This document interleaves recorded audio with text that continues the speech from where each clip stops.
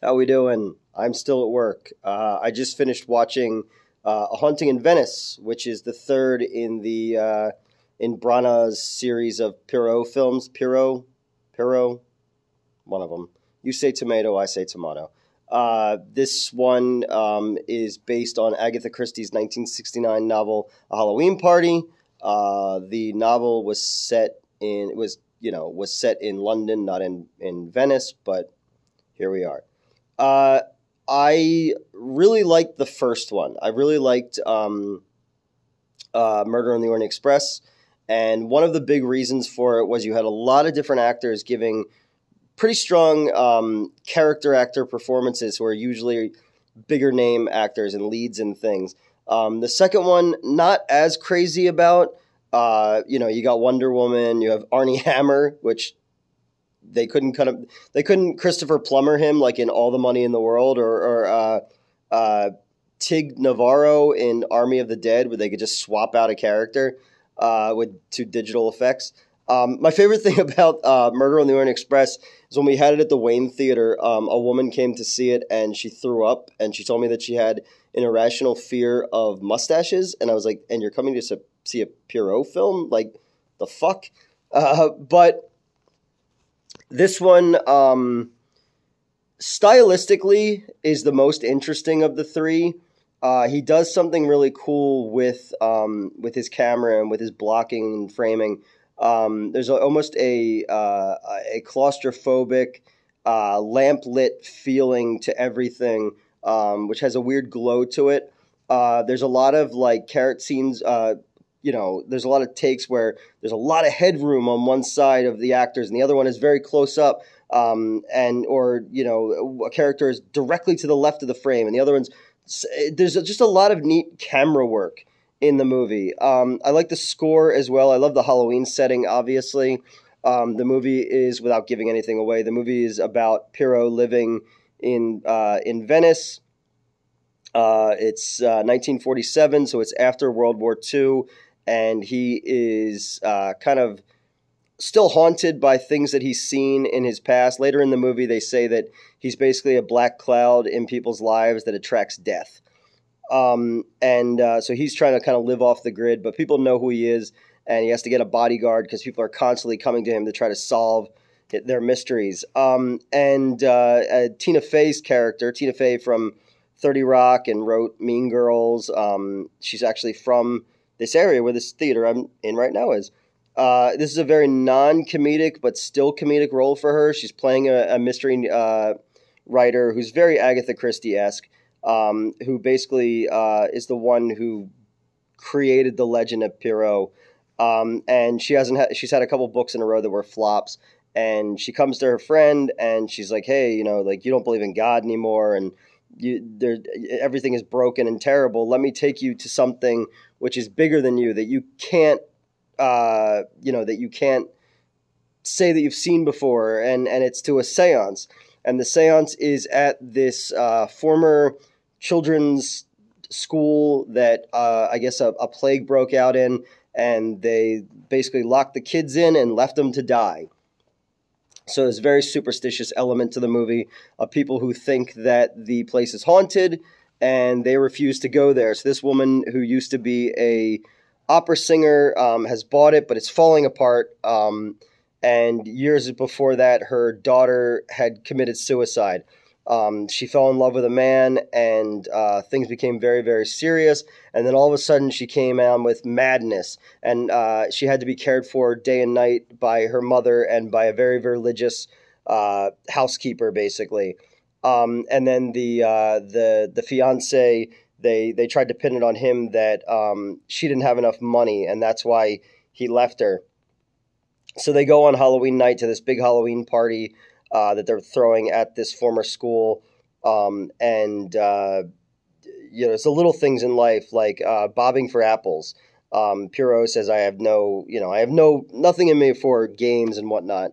And so they go, and then there's a seance that happens after that where they're trying to reach the... Did I leave the light on up there? No. Okay, I thought I left the projector light on.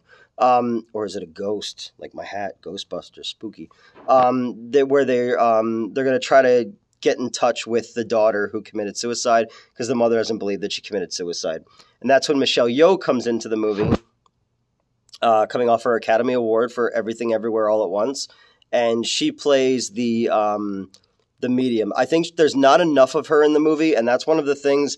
One of my biggest complaints about this movie is, story-wise, the script is not as strong as the last two, and this one lacks the star power of those movies. Everyone in this, I've seen them in other things, but they're not they're not a Johnny Depp or Daisy Ridley or somebody like that from the other ones, or Gal Gadot or even Armie Hammer.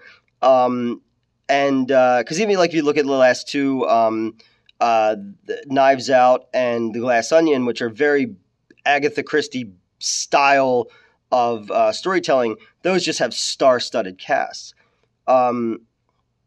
This one lacks that kind of punch. And then the script just isn't as strong as the first one. I think it's better than the second one, though. There's just, I don't know, there just seemed to be something not all the way there, but I still liked it. I like that Tina Fey is very much playing like an intrepid reporter, and her and Poirot's bouncing off each other is almost vaudevillian in a lot of parts, where there's a lot of sing-song style dialogue that's delivered between the two of them very quickly. The look of the house that they're in is great. It works as another character in its own. There are like some little jump scares. Apparently, Branagh worked with the production crew to have doors open and shut and wind and whatnot happen without the actors knowing, so that they could get an honest reaction out of them. Sort of like, Kubrick basically mentally abused Shelley Long for the Shining, and Argento would blast at certain times goblin music for the making of Suspiria, so a little something like that. But I think stylistically, this is his most interesting of these three movies. I like his performance in this one. I like that he is a very different Poirot than the last two. I also like that in this one, we don't need a whole subplot about where his mustache came from, like in the second one. It's like, what the fuck? Again, and anything with a Halloween setting is always very interesting to me. And almost a death by bobbing for apples. You don't see that very often. But for the most part, it was a fine watch. But if you're going into it thinking that it's a horror movie, you're wrong. It's a psychological thriller, basically.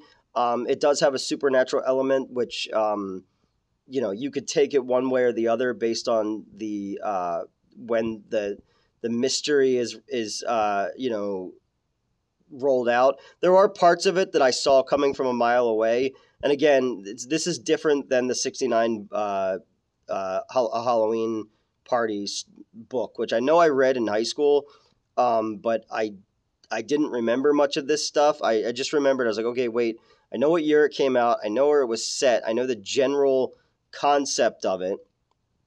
But there's when you get to the resolution, even though it was done first in the book, you're going to draw comparisons to things like The Sixth Sense in there. I like the little kid who's in it. He's very interesting. I thought his performance was really strong. I thought it was again, everyone is very sharp in this.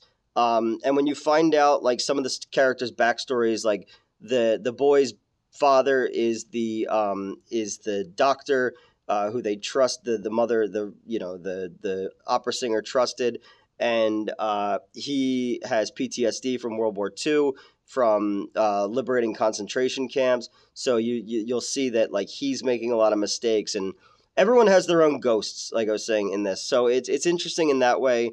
I do like that these films are they're doing well, and they could keep making them, because obviously Agatha Christie has a lot of these novels.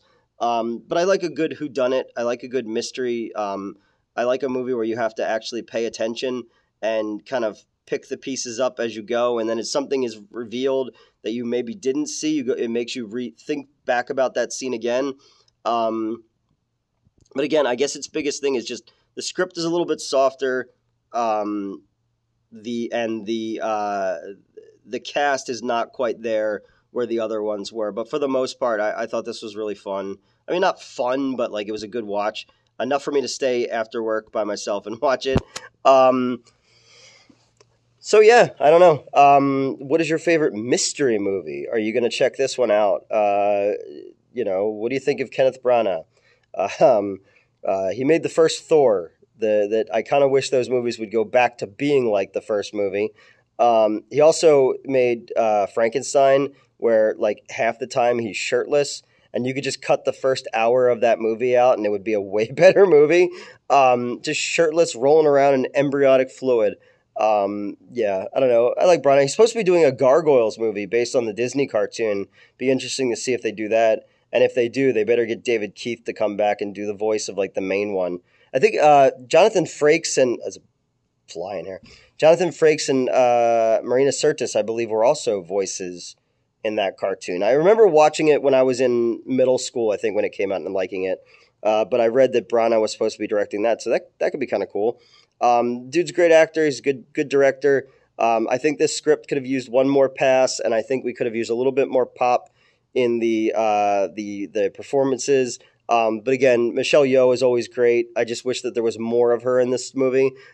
She plays this medium with a lot of different shades than you would expect, because she has some scenes where she's playing it one way and some scenes was playing another way, but it all works together, which I really liked.